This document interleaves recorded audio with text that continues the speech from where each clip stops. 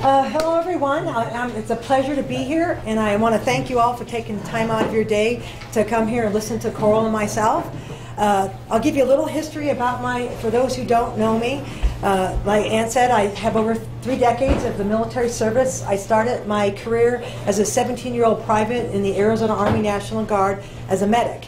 Then I went on to nursing school at Arizona State and became a nurse, and after doing 4 years of that, I decided I want to fulfill my childhood dream of flying, so I became a medevac pilot in the Army to keep with my medical training and to fly. So I did that for a number of years, and I worked my way up to colonel. My last assignment was, in fact, in Afghanistan. It was probably the worst year of my life, go figure, but I learned a lot being there overall. And I decided when I came back from Afghanistan, I was just going to kind of relax and chill out on my porch and pine and enjoy life and the deer and elk. Yeah, thought it would be a nice retirement, and I went and worked on my grad degree in sustainable solutions at ASU at the same time. And then November of 2016 happened, and it threw me for a loop. I just couldn't believe, that hey, how our country is so divided. It really bothered me. And so I didn't think too much more. I just did a lot of think globally, act locally. I volunteered for a search and rescue, Civil Air Patrol, Take Pride Pine, Strawberry Project, and as well as Community Emergency Response Team, our CERT program. So I just volunteered for everything to fill in the void of all that time I spent in the military, because anybody who's been in the military knows it's 24/7, 365 days of the year. So. Then what made me decide to run was somebody told me about Emerge, which is a woman's progressive program to train women, progressive women, how to run for office or support campaigns, those kind of things. And I really had no plan on really running for office per se. And then August of 2017, that day in Charlottesville, after hearing about that, it's like somebody kicked me in the gut. I was appalled that anybody could think that carrying the communist, the Confederate flag and the Nazi flag was American. That you're a good person and that we can support that. I served, like I said, over 3 decades, been in many deployments, had many soldiers killed and maimed, and my father was a World War II and Korean War veteran. And to think that that's okay, those are what my father fought against the Nazis, my soldiers fought against that kind of mentality and were killed, that was unacceptable to me. So I decided to run on that day. That was it. I said, I have got to do something about this. I'm going to run for office. Had no idea what I was getting into. And it's been a learning process. And the best part of it is actually getting to meet great people like you from all walks of life and political affiliations. I really appreciate the fact that you're here. I don't know what everybody's party affiliation here or whatever. I don't care. The fact that you're here and willing to listen to Coral and I speak and hear what we have to say speaks volumes for your open-mindedness and your willingness to learn, and that fact that you must care about your community and your country to do this. Little bit about my platform is, first of all, number one issue is education. Funding public education. In Arizona, as I'm sure many of you know, we are 51st, if you throw in Washington, D.C., in the country as far as student-teacher ratio. It's horrible. Studies have proven emphatically that if you have smaller class sizes, the children do better, the teachers do better, everybody wins. So we need to focus on that. Then we're 48th, 49th, depending on where you look, in teacher salary. How do you keep good people here, retain or recruit good teachers here that can have livable wages? They don't. So we're losing them. So we have a huge teacher shortage and retaining them. So those are two of the main issues in education. I think we need to focus on public funding, funding public education. The other thing about, as far as education is concerned, I really believe we need to have all-day kindergarten and preschool paid for. Studies have also shown that kids that go to all-day kindergarten do much better in grade school, and they tend to go on to advanced education. So we need to look at that. All the best practices show that. So there's no reason. Spending money up front on all-day kindergarten pays dividends off down the road for these kids going on to advanced education, doing well, not dropping out of high school, those kind of things. And so it stimulates economy when you have a well-educated, trained population. So those are the things I'm looking at. The other thing is that not college isn't for everyone. We all know that. Some people want to go to a trade school. When I lived in Germany for 3 years, and we had trade schools. We had plumbers, electricians, mechanics, wood shops people, everything, all the skills, and they were excellent. I don't know about you, where I live in Pine, it is so hard to get a decent plumber or electrician thing. None of them are well trained, and you just take your house at your own risk, having them work on it. And it's not their fault, it's just that there's not the schools out there for them to go get trained in. So we need to get back to the trade schools. I remember as a kid, we had that in high school even, and the community college had that. So we need to start looking at funding trade schools and putting those type of skills and vocational skills back in our high schools. So our children have choices when they grow up. So they don't want to go to college, they can go on to a trade school. And so then again, it stimulates the economy. Everybody's working that way. The next thing is obviously making college more affordable. For those who do want to go to a four-year university, we need to make sure that they're not in debt when they get out. When I went to college, I came out nursing school, zero debt. It wasn't cheap, but I still was able to do just a part-time job to be able to pay for my college and still have a studio apartment. And then I graduated, and I was okay. Now kids are in so much debt, they can't even get a place to live, let alone get enough, start off on a job that pays enough for them to pay off that student debt. And we're setting them up for failure.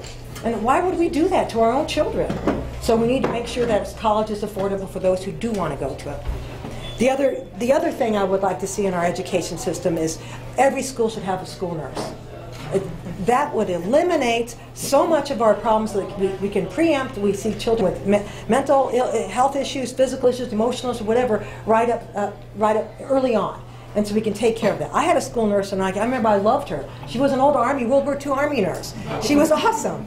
And I remember when I ever had something, wrong, or I didn't want to go to a certain class, so I just go there. She was nice, and then she talked me back into to go and give me some Tums, and I'm on my way. But she was great. And the other thing we need is mental health counselors.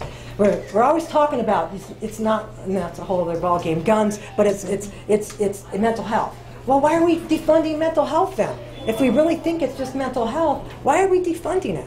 So I think we need to have mental health counselors in all the schools along with nurses. The mental health counselors can also preempt if they see some bullying or some other problems with these children. They can get on top of it. So those are some of the things I really want to see. And that brings me to health care. I was in the military model, private to colonel. I worked my way up. The entire time I was fortunate, I was never really sick or anything like that, but I had visit soldiers and I worked in the hospital. If you were a private or you were a general, you got the same hospital, the same healthcare providers, the same labs, the same everything. I will have to admit the generals had a little nicer rooms than the privates did, but that's all. The food was the same, everything. Why are we doing it? And there was no middle person. It was straight paid for by everyone. When I had my daughter at the General Hospital in Germany, it was $11.60 for 4 days. And that was for meals. I had to pay for my meals because I was an officer and you're in a different category. You had to pay for it. Fine. But 4 days in a hospital with a baby, nobody could pay $11.something. There's no way anybody could do that. And it just makes sense. Why can't, if it's good enough for a private or a general or a soldier, we should have that same type of health care for everyone. And people tell me oftentimes, well, you guys earned it, you earned it. No, just because I served my country, yes, I agree, I'm glad. But any citizen should have it. It should be a right, not a privilege.